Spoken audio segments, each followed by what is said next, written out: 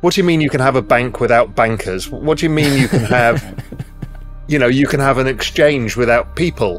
What, to them, this is alien concept because it is really the antithesis of the existing system. So they've never been comfortable. And then they use the ridiculous KYC AML thing, which really all KYC AML is to increase tax takes. So everyone has to declare everything. That's really what that's about. It wasn't really about terrorism financing and stuff like that. It's really about they need to know where your money is at all times so you can't leave the system. Okay, fine. We live in their countries. They want those rules. It is what it is. But they just don't like this whole system yet. In the latest escalation of regulatory scrutiny within the United States, the cryptocurrency sector faces significant challenges as agencies intensify their oversight. The U.S. Securities and Exchange Commission has notably hardened its stance, recently issuing a Wells notice to Uniswap Labs, signaling potential enforcement action for operating as an unregistered exchange and broker-dealer. This move echoes similar notices sent to major players like Coinbase and Kraken, highlighting a pattern of aggressive regulatory actions aimed at reining in the rapidly evolving crypto industry. Uniswap Labs, creator of Ethereum's largest decentralized trading platform, is at the forefront of this confrontation. The firm's response to the Wells notice was pointed and clear, underscoring a broader sentiment within the crypto community about the SEC's approach. There is a perceived lack of regulatory clarity and an unwillingness on the part of the SEC to provide a pathway to compliance for entities operating within the legal boundaries of U.S. law. The response from Hayden Adams, founder of Uniswap Labs, was both defiant and dismayed, indicating readiness for a protracted legal battle that could potentially reach the Supreme Court. This incident is part of a broader narrative where numerous crypto firms are finding themselves in the crosshairs of the SEC. For instance, Ethereum developer Consensys has also received a Wells notice concerning its MetaMask wallet, with the SEC indicating intentions to classify Ethereum's native token, Ether, as a security. Consensys has vocally denied any wrongdoing and expressed its determination to contest the SEC's claims, marking another significant chapter in the ongoing legal disputes between regulatory bodies and crypto entities. The ripple effects of these regulatory actions are profound. They not only challenge the operational framework of the implicated companies, but also stir significant uncertainty and concern among investors and developers about the future of crypto innovations in the US.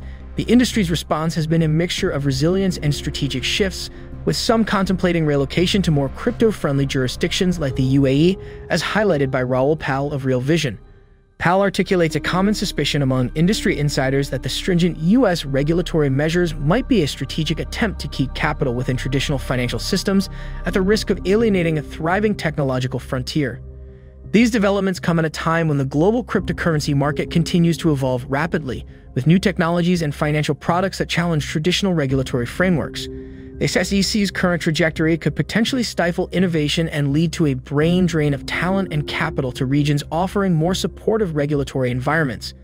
This tension underscores a crucial debate about the balance between regulation and innovation, a debate that is not just about compliance, but about the future of financial technology itself. As this regulatory drama unfolds, the stakes are incredibly high for both the crypto industry and regulatory bodies. The outcome of these legal battles will likely set important precedents for how decentralized technologies are treated globally. With industry leaders ready to defend their ground and the SEC equally determined, the path ahead is fraught with legal complexities and potential shifts in how cryptocurrencies are perceived and regulated on a global scale. As we continue to monitor these developments, the broader implications for the U.S. as a hub of technological innovation remain a critical point of discussion. Almost every other central bank in the world of certain size is working on CBDCs. The US won't, because it's terrified of making the move. And the US has a history of this, and I wrote some threads about this in the past. So after the US left the gold standard, right, everybody now needed to exchange currencies with each other. And the US was like, well, we don't really want to be involved in this, because they were worried about what was going to happen to the dollar. So the UK started the foreign exchange markets, and it became the biggest market the world has ever seen. And the UK dominated that market ever since. Second one was the offshore lending in dollars. So the US was really worried about dollar circulation outside of the US. Didn't know how to deal with it. Same thing with the reserve currency, we're on to fuck this up. So they just basically restricted US bank lending to various entities. So the UK started the Eurodollar market, which is the offshore dollar market, and it's siphoned through other global banks. In a pivotal move against regulatory overreach, Consensus has taken a firm stand by filing a lawsuit in a Texas court, challenging the U.S. Securities and Exchange Commission's authority over Ethereum. The complaint boldly states that despite previous acknowledgments by the SEC that Ethereum does not qualify as a security, the agency is now seeking to regulate it as such. This legal challenge underscores a critical battle for the future of cryptocurrency and could set a precedent for how digital assets are regulated in the United States. The lawsuit has garnered substantial backing from the crypto community, which views the SEC's recent actions as an aggressive power grab that threatens to stifle innovation. Lex Sulin, a former employee of Consensus, echoed the sentiment that the responsibility to push back against this regulatory encroachment falls on all stakeholders in the Web3 space. The collective response highlights a significant moment of unity and defiance within the industry, aiming to preserve the decentralized ethos that cryptocurrencies were built upon. This legal confrontation aligns with broader concerns articulated by Raoul, who believes the SEC's stringent policies are more about maintaining control over the financial system than about protecting investors. According to Powell, U.S. position as the global financial hegemon is threatened by the disruptive potential of decentralized technologies, which is why the regulatory body appears to be selectively enforcing rules to support domestic enterprises like Coinbase while sidelining foreign competitors like Binance. Powell's critique extends to the overall strategy of U.S. regulatory bodies, suggesting that while they may perceive the approval of cryptocurrency-based ETFs as a victory, it might actually serve as a Trojan horse that accelerates adoption of cryptocurrencies. He argues that these regulatory handbrakes won't significantly slow down the momentum of the global crypto market, which continues to attract capital inflows and drive innovation, regardless of U.S. domestic policies. The ongoing saga has not only legal but also geopolitical implications, as countries around the world are increasingly interested in integrating cryptocurrencies into their economies. Nations like Dubai, Switzerland, and the United Kingdom are actively attracting crypto talent, creating hubs of innovation that stand in stark contrast to the U.S. restrictive stance.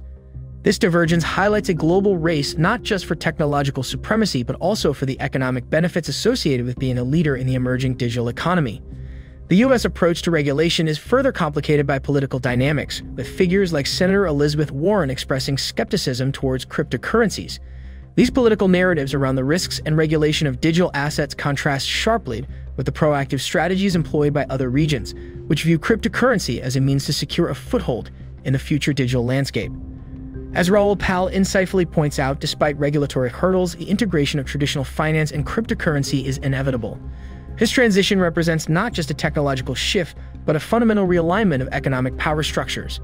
The evolving landscape suggests that while U.S. regulators may attempt to impose boundaries on crypto transactions and innovations, the global nature of the industry and its inherent resistance to centralized control will continue to drive its expansion. The clash between Consensus and the SEC is emblematic of a larger struggle within the United States to balance innovation with regulation. As the legal and political battles unfold, the outcomes will not only affect the future of Ethereum and other digital assets, but also determine the role of the U.S. in the next generation of the global financial system. The industry's unified stand against what it perceives as regulatory overreach is a testament to the growing maturity and resilience of the crypto sector, poised to redefine the boundaries of technology and finance.